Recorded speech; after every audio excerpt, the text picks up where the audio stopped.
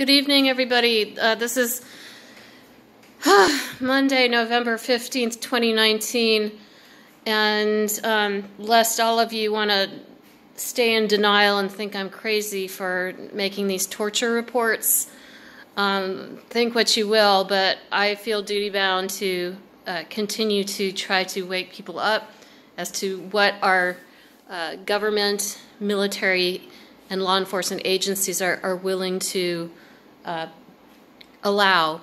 in what's supposed to be the leader of the free world and the beacon of leadership among nations.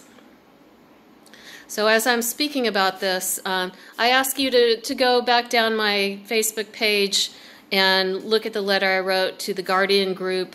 and, look how they respond